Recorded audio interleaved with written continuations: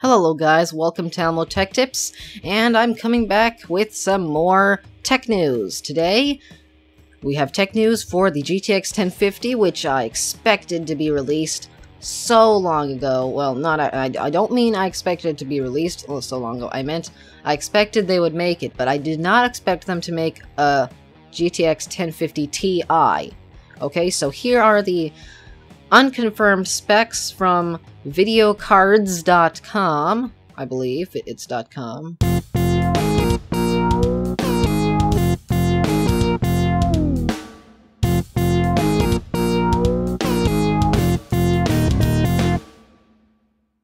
So here are the specs now. I'm just going to go ahead and run through these. Let's see.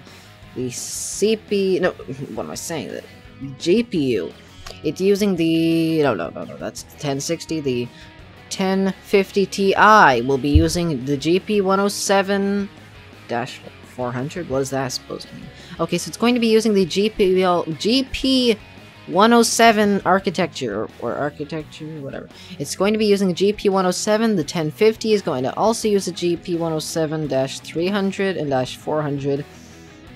These are going to be getting compared to the 950, of course, since that's their step down, sort of say their step down in the series. CUDA cores, the TI 768-50 will be 640. You know, to tell you the truth, I don't even know why NVIDIA is making these things. Because if you really want a low-end thing, the RX 480 is a great price, great deal. It's powerful enough, you can put two of them and it's almost like a 1080.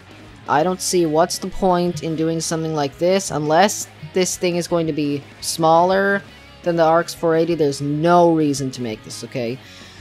So, you guys can go ahead and pause the video now and look at the specs. I don't really want to have to say it all right now. I don't have so much time, so see you guys in the next video. Don't forget to drop a like, a dislike, check out Origin PC in my description below. Use my Amazon affiliate link also in the description below to shop at Amazon whenever you want to support me while you're shopping for yourself. See you guys in the next video. Bye.